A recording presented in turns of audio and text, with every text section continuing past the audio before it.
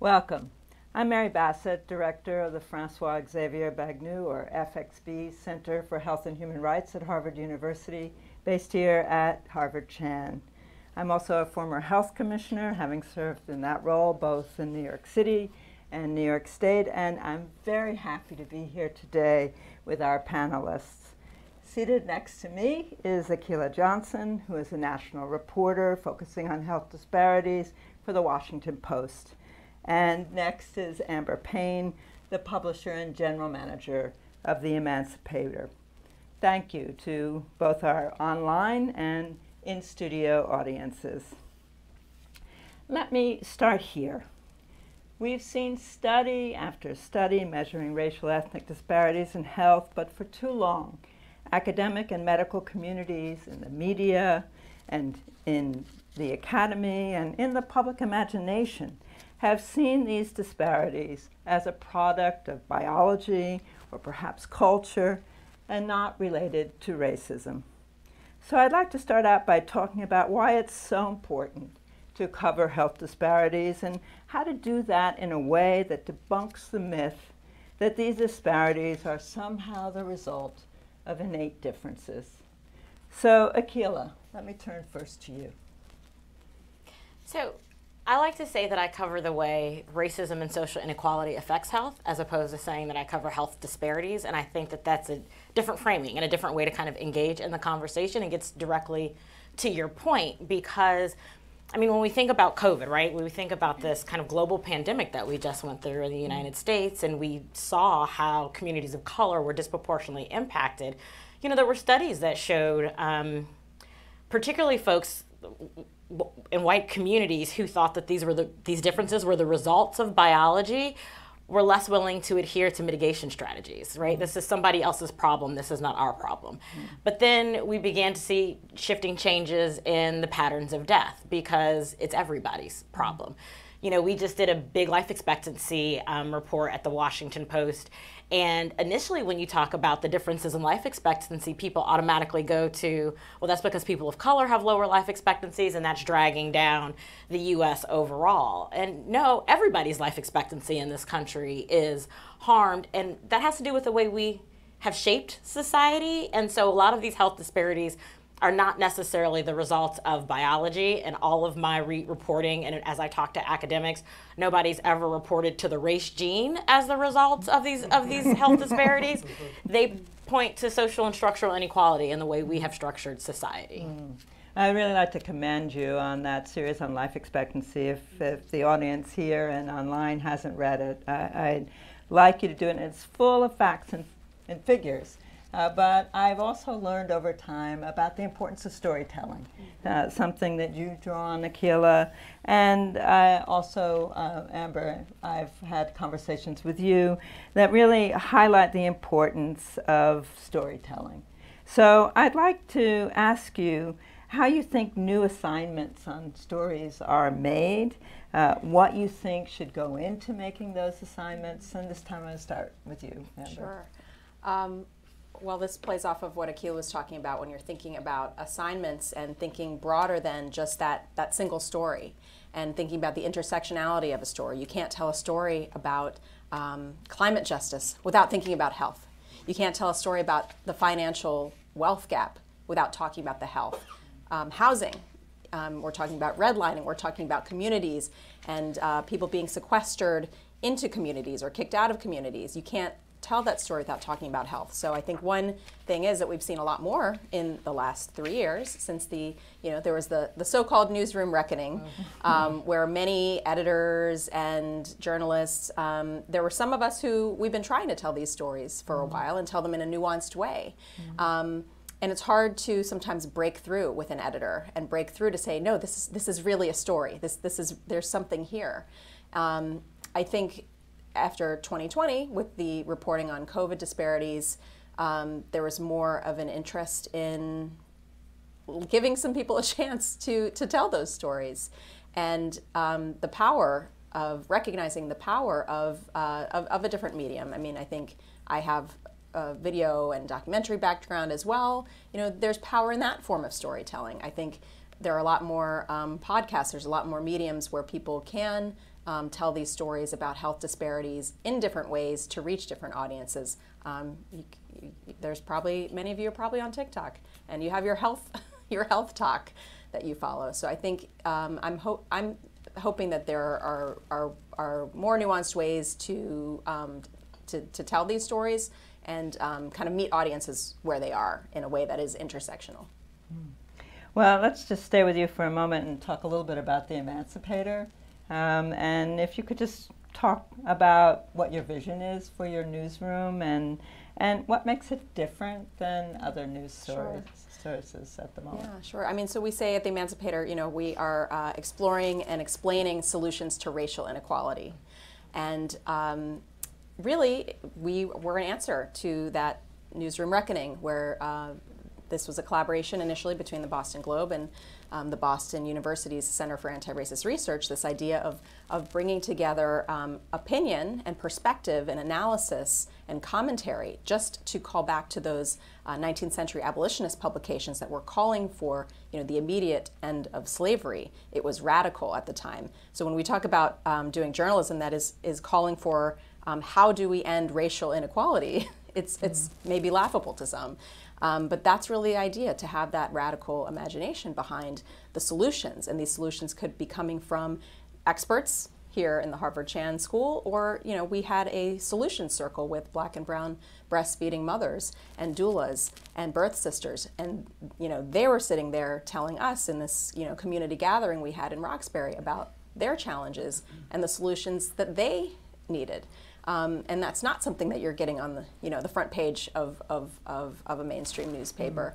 So that's really our vision, is to be able to elevate these solutions, not just talk about the problems, and because hopefully those are replicable in other communities. It seems like both of you make it a really important part of your reporting to elevate voices from whom we don't always hear. In fact, whom we rarely hear from. So if you could just talk about that, and this is really for both of you, why it's so important that we both find and elevate these voices.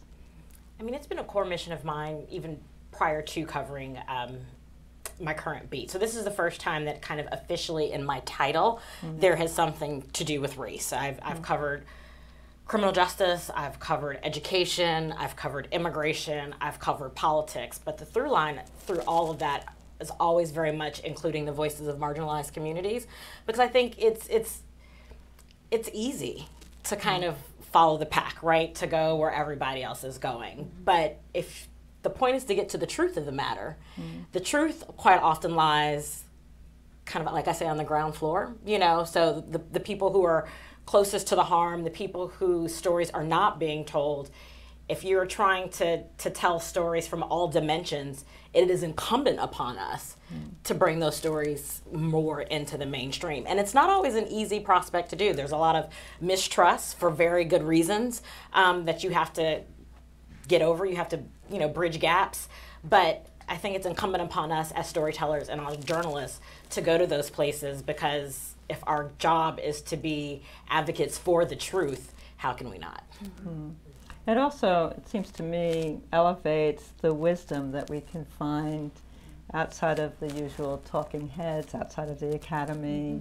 If you could also speak a little bit to what it takes to find these voices, Amber. Well, it just takes, it takes looking, it takes giving a chance. I think about journalists that I've worked with who were maybe green in their writing, and they couldn't get a pitch through, and they would tell me, no one will accept this story. And I would accept the story, and it had, something to do about the intersection of race and, fill in the blank topic. And it was those moments of, working with those writers and getting their voices out. But then we're talking about people in the community, who are the people in your neighborhood that you meet and that kind of sit with you and that you might go back to, and you might, instead of making it transactional as a journalist, hey, we don't have a lot of time, but finding those times to check in with people and to give a call over to a community center and say, what are you all working on? What's happening? I'm not calling you on deadline. I'm just calling to see, what are you guys talking about today? And that's, important too. You know, we have a essay series this week. You know, Banned Books Week is kind of the beginning of October, and it's Banned Books Month. You know, we have a series from incarcerated writers, and there's a woman who is in solitary who wrote this essay for us today. It wasn't easy to get to her. We worked with the folks at Penn America, which was amazing. And we've been trading messages back in a secure message system to get edits and get approvals, and it's more complicated and it takes longer, but it's worth it. So those are the things that kind of figuring out systems to break or bend around to get to people like that who don't have those portals and channels to elevate their voices. It takes digging, and I think for me it's taken having some of those community partners or grassroots partners who they trust, I can build trust with them, and they're willing to kind of bring someone into the fold, you know, to have that meeting of the minds. No, as I'm listening to you talk, I'm thinking about too the importance of source building and trust building, right? And so as you're talking about not being so transactional, right? Not just extracting information from communities. So one of my favorite kind of reporting techniques, I'm getting ready to give away some trade secrets here, is, you know, you quite often you hear people talk about how you go to a coffee shop and just listen. I like to go to various coffee shops in different communities and just sit and listen and engage and hear different perspectives. And part of that, there's usually this moment where you also have to listen to a lot of criticism for what the media has gotten wrong and what we don't get right and how we're mischaracterizing folks. And that's fine, and that is important because we don't always get it right. But that's how you build trust, and that is how you have conversation across difference and bring nuance, new perspectives into the community. And it's not just going to marginalized communities when the issue is on insert Black issue, insert Latinx issue, insert like LGBTQIA issue, right? It's going to a community and saying, talk to me about government shutdown, talk to me about inflation, talk to me about the things that are in the news and how they're affecting your community. And you will be surprised by the things that folks have to tell you. And they think about more things than you think they're thinking about. Yeah. That's interesting. I mean, when you're both talking, I'm reminded of a series that was done on diabetes, which, as everybody knows, has become a condition of escalating public health importance. And it was collected all the facts and figures. But what I remember from a series was a woman being interviewed who said to the reporter, you know, I'm worried about my job. I'm worried about paying the rent. I'm worried about my child, and I'm not going to worry about that donut. And it just, for me, it really captured an essential truth that perhaps wasn't coming through with just the numbers. So you both work with numbers and stories. You have, you're at a, you know, renowned national paper of record. And you're working with a new model, a nonprofit newsroom.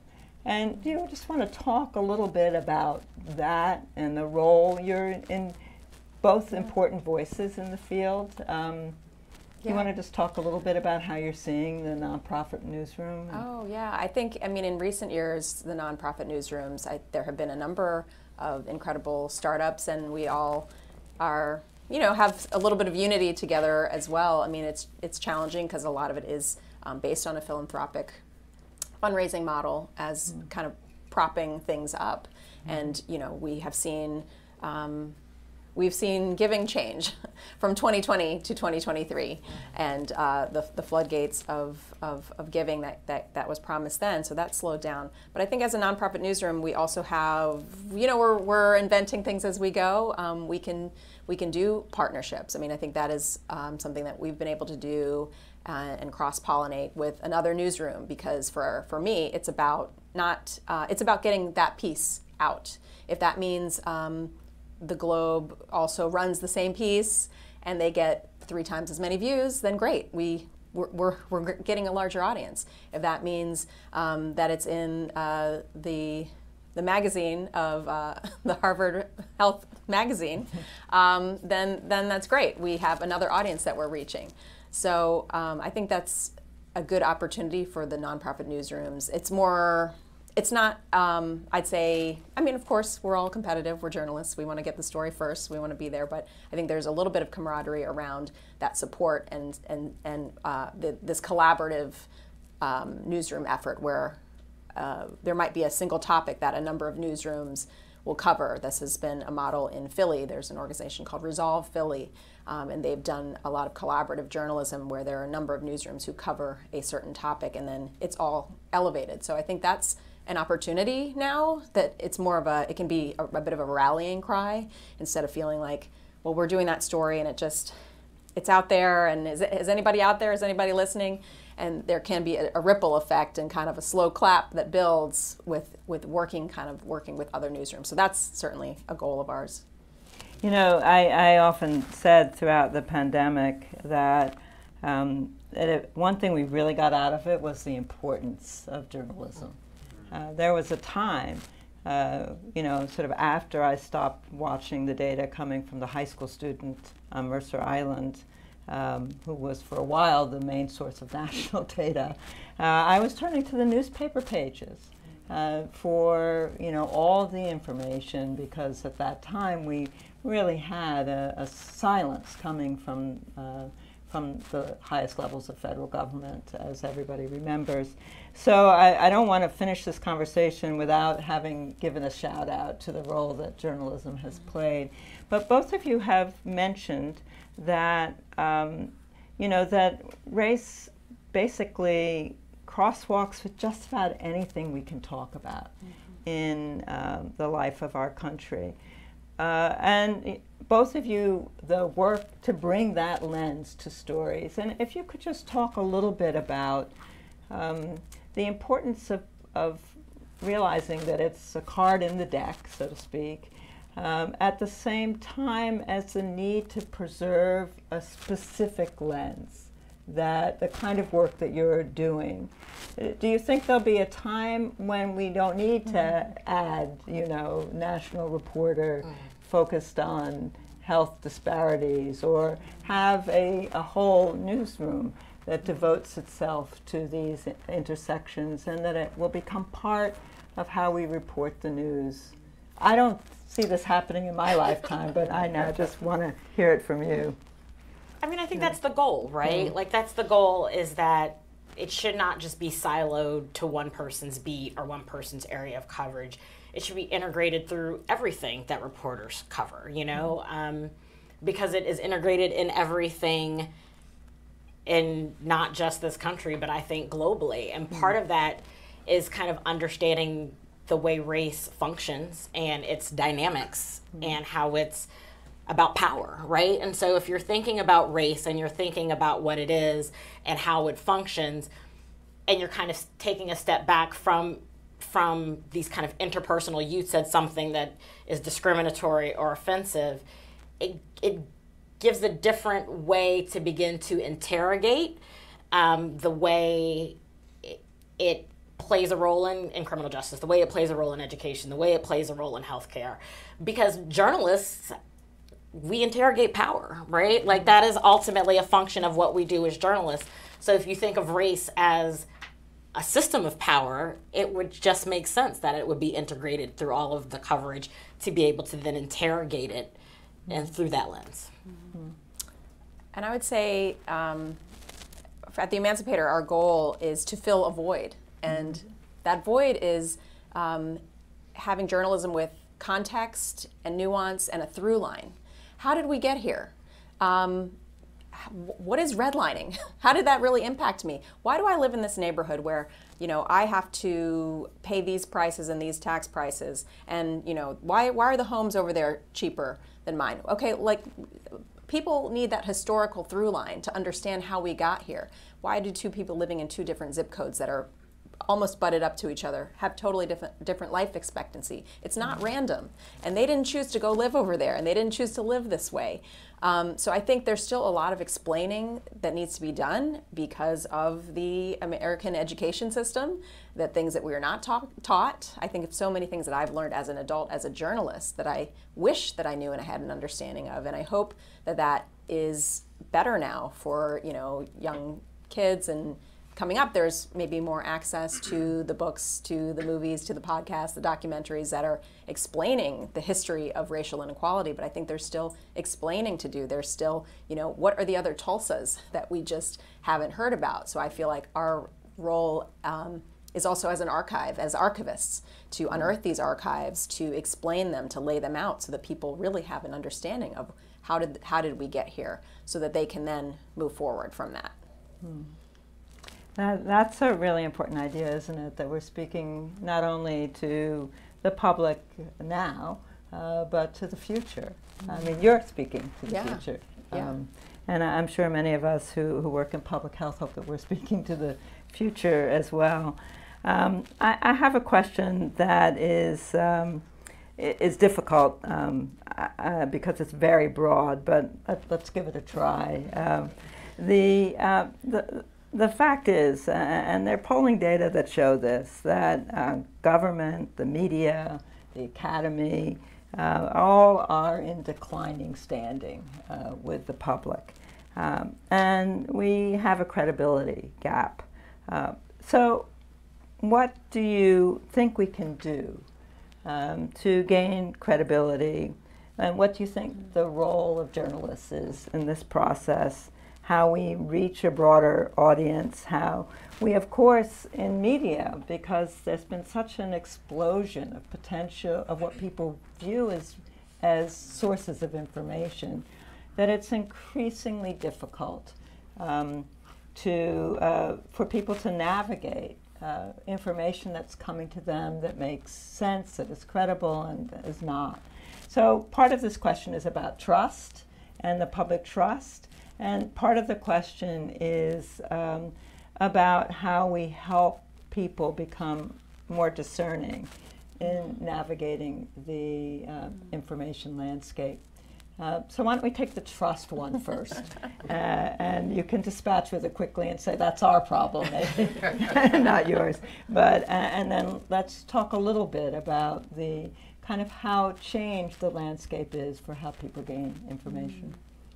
I think part of the trust is, I think about trust as a journalist when I'm trying to build trust with someone and tell them and be transparent about, we're going to interview you for an hour. I'll probably take one quote. I want you to know what to expect, but please know that everything you're telling me is this research and this knowledge that is helping me to make this story better. I think there's some media literacy that just needs to be espoused by us as journalists so that people really understand how we do what we do. But then I think in the final product, it is that top-notch sourcing and fact-checking and transparency about sourcing and who did we talk to and how many people did we talk to and where are they, where do they live, who is the reporter. We're building a new website now and our web designer said, you may want to have a headshot of the writer because that's also just something that gives credibility, that shows this is a real person that wrote this story and here's what they look like. And little things like that, or accessibility is a small thing too. But it's not a small thing. It's treated maybe as a small thing. Again, building the website, we're thinking about readability, accessibility. We're thinking about our events. We had an event. It was a public event, and we had to get a ramp installed, and we did a whole level of just making sure that anyone who came, because we knew there were some folks who needed it, knew that they were welcome here. So kind of finding these ways to show people this is for you. It's about that way, finding a way to have that audience engagement in an authentic way and have, it's not a one-way conversation. It's not a one-way channel where you just turned on the evening news and you just sit there and you just take it in. That now there's an exchange where we get ideas from people. People are, I'm sure, I don't get the emails. You get probably emails, DMs, because you're writing these stories. Text messages. Carrier pigeons, the whole thing. Carrier pigeons. If you could talk about the whole issue of credibility of sources in the couple of minutes that we have left here. I mean, Amber's actually absolutely correct, and I think part of it is also we have to talk about news deserts and the fact that there are fewer and fewer local news outlets, which I think ultimately harms reporters' credibility because there's less kind of familiarity with what a credible news source is nowadays because people have so many options. It's not, you know, the local newspaper. And I think there is something tangible about being able to pick something up and see it in print.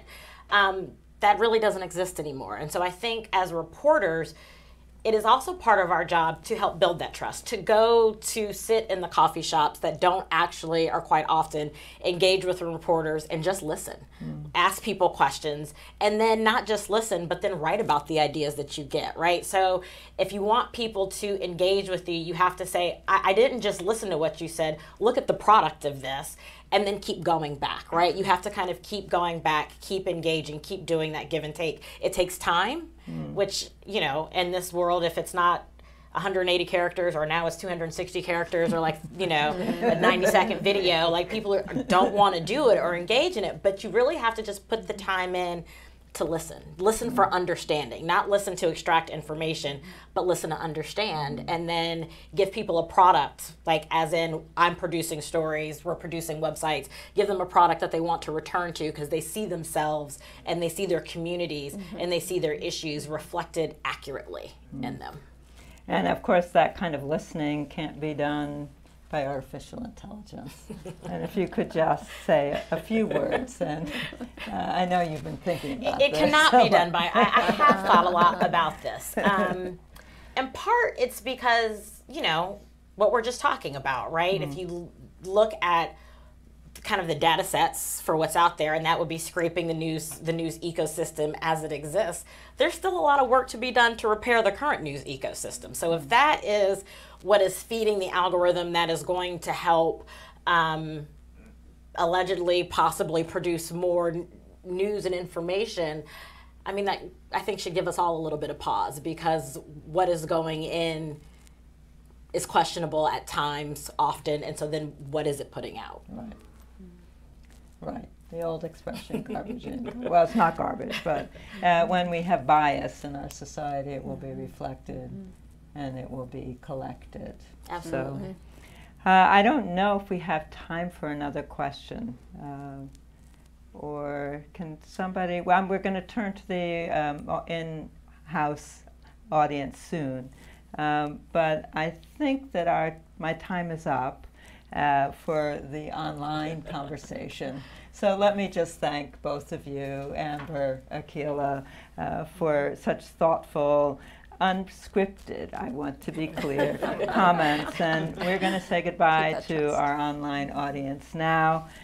Thank you all for joining us. And if you missed any part of this program, you'll be able to view it on demand on the Harvard Chan's YouTube channel.